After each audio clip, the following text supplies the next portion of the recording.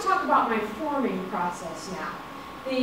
This is a picture of me in my studio. Of course, I use clay to form my work, but I use several different techniques. And one of those techniques is using the potter's wheel, which I'll show in a moment. I also coil and pinch my work, and I have quite a few different techniques for the surface of my work. So I prepare the clay. I have a wedging table in my studio. I prepare the clay, I get the air bubbles out of it. Anybody who's worked with clay before is familiar with the process to work the clay out. But if you don't wedge the clay, it's uneven and it's harder to work with. I throw on the potter's wheel, and I often throw closed forms. And so you see here several pictures in the process. Centering the clay, making it even, pulling up the walls. And then the piece at the top on the right there is going to be the neck of a piece, or the middle section of a piece. These hollow forms have been thrown on the wheel. They're hollow on the inside, and then they're closed at the top. Either left closed at the bottom as well, or cut open and then attached to another piece. Here's another one of these pieces getting ready to come off the wheel. So at the end of a day of throwing, and oftentimes I'll throw one day, throw a bunch of pieces, and then put them together on the next days. These pieces here are eventually going to be put together, and I'll show some of that process as well. Most of the tools that I use off the wheel, I use for finishing surfaces, attaching pieces. I have scoring tools, detail tools, and sprigs, which I'll show up here. I have a selection of them up here with my other work that you'll be able to see, and I'll show you that process. So this piece here has a thrown piece, and you can see here the throwing lines that that suggest how that piece was made. Then this piece has been coil built up using coils of clay. If you did this, if you did this in kindergarten, or you remember using Play-Doh, the teacher told you to roll out snakes. So these are snakes of clay that are being attached to each other.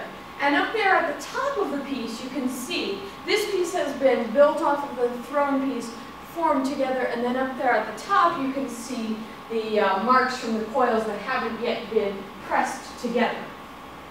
I call it pinch and coil because these two pieces that come off, these kind of spike shapes, these were actually pinched into shape and then attached onto that coil-built piece. Here I am working with the piece on my lap. I have a towel so it doesn't get me all dirty and so it doesn't get squished. But you can see the top of the thrown piece that has been altered, and then this is the other end of that spiked piece that I'm forming. I'm paddling or using a rib to smooth that edge. Here's a different piece, but was done the same way, where the end facing out is thrown on the potter's wheel. Then most of the rest of this was coil built or had different pieces that were thrown on the wheel and then attached together. So the wheel tends to make pieces that are symmetrical, round all the way around, because you throw them on a wheel and it happens the same way on either side.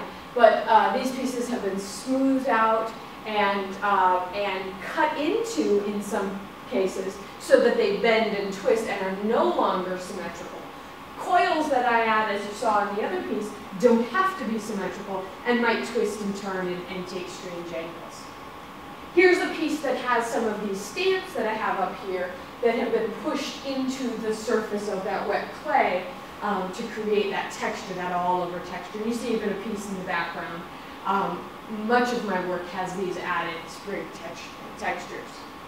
So the surface, there's quite a few things that I do to the work after the forming is complete. Because these are forms, but then they also have a lot of color and a lot of surface added on.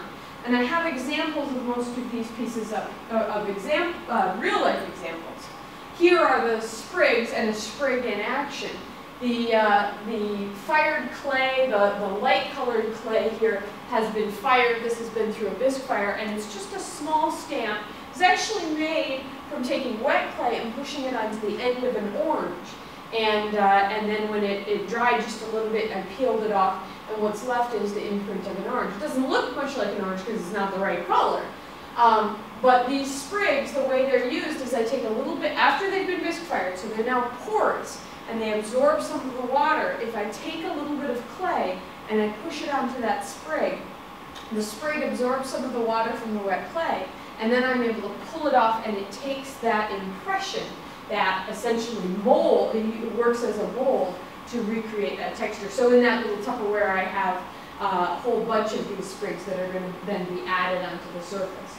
I have tons of these things, because anytime I see an interesting surface, be it on a pepper or a walnut or a piece of packaging that I find, or anytime I think of an idea of how I might make an interesting texture by pressing different tools and things into it, I'll try it.